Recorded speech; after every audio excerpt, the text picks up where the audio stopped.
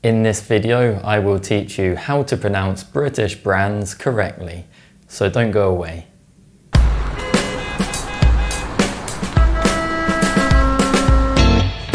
Hi everybody and welcome back to Lean English. I'm Ed and I'm here to help you achieve your pronunciation goals.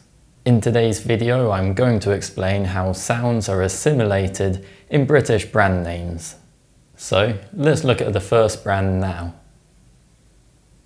How do you think we pronounce the name of this British chocolate manufacturer?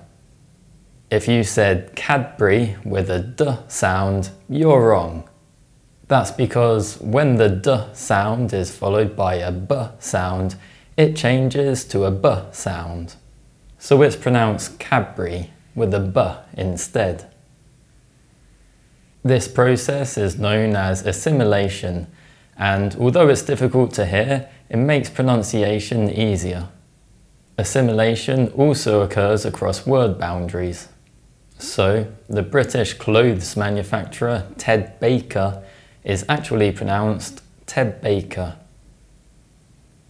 In fact, assimilation is so consistent, it's effectively a rule.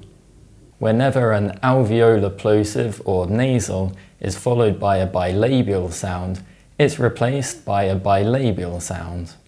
So, D is replaced by B, T is replaced by P, and N is replaced by M, when they're followed by B, P, or M. Other brands which are assimilated include the hotel company Whitbread, which is actually pronounced Whitbread.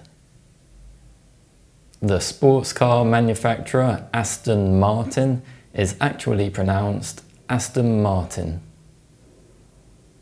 And the clothes manufacturer Fred Perry is actually pronounced Fred Perry. Let's look at another example. The BBC is arguably one of the most famous British brands, and it stands for British Broadcasting Corporation. But how do you think we pronounce the word broadcasting? If you said broadcasting with a D sound, you're wrong. When the D sound is followed by a K sound, it's replaced with a G sound. So it's pronounced broadcasting. This is another example of assimilation, but in this case the alveolar sounds are replaced by velar sounds because they're followed by velar sounds. So D is replaced by G, T is replaced by K, and N is replaced by M when followed by the K or G sounds. Other examples include the British coffee brand Kenco, which is actually pronounced Kenco, and the British chocolate bar Kit Kat, which is actually pronounced Kit Kat. Finally, take a look at these British motorcycle brands. How do you think we pronounce them?